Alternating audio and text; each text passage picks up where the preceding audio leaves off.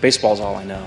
I mean, I don't really know a whole lot about anything, but I feel like I know a few things about baseball. As a pitcher, if there's a guy that does not like to be knocked down, and I know he doesn't like to be knocked down, I'll knock him down. Always just doing stuff when we're not paying attention. You just focus here, doggy. Too fidgety. I can't just stand in one spot. Handle your ADD, sir. I've tried. The doctors won't prescribe me. I like how this is nice and lined up and shaped. Grizzly Adams did have a beard. Yeah, and looking right at him. That's right. I believe in God, and the only thing that scares me is Kaiser Soze. Hey, fellas, I want to give the audience a little perspective into your world as major league pitchers. When the manager or the pitching coach comes out onto the mound, what types of conversations do you have with the dude? Wait, you changed your name to McLovin?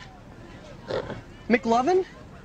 What kind of a stupid name is that, Fogel? What, are you trying to be an Irish R&B singer? Not a whole lot. Most of it's just saying that they're out there to give me a breather, because if they're usually out there, it means I'm backing up a lot of bases or throwing a lot of balls. It's usually just a quick, hey, let's get back on track. And in your mind, you're like, oh, just head back to the dugout. What, you think I like avoiding my wife and kids to hang out with 19-year-old girls all day? Do you ever, like, you negotiate with the manager if he wants to take you out? Like, if you want to stand your ground, like, hey, man, just leave me alone, right? I'm getting into my zone. I love lamp. Do you really love the lamp, or are you just saying it because you saw it? I love lamp. Can you say shit like that?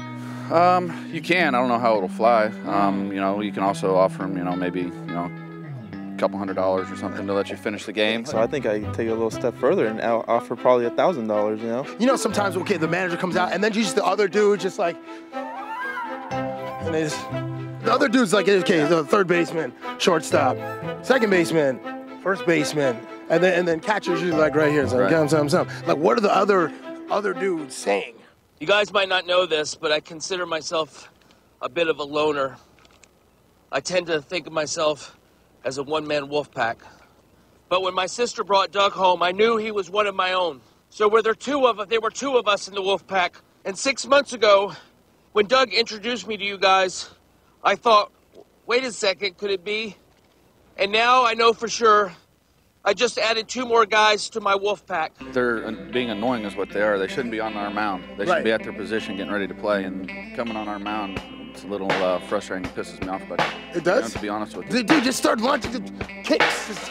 Aaron Hill doesn't need to be on my mound. That's my mound. He needs to be over second base. Just, yeah, making sure he's not making errors to jack up the box score. That's right, because those are our runs. He's going to go a little Dallas Braden on your ass right now. No one ever says, like, oh, dude, hey, the Miami Dolphin cheerleaders are here.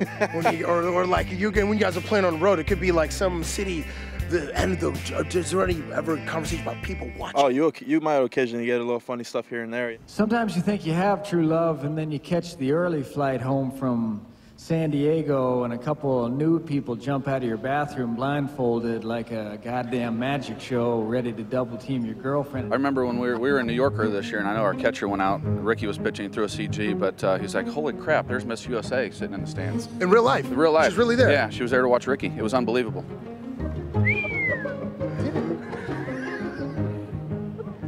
Dude, that sounds amazing to me. Or is that just a regular day? Hey, that's just my life. That's just my life.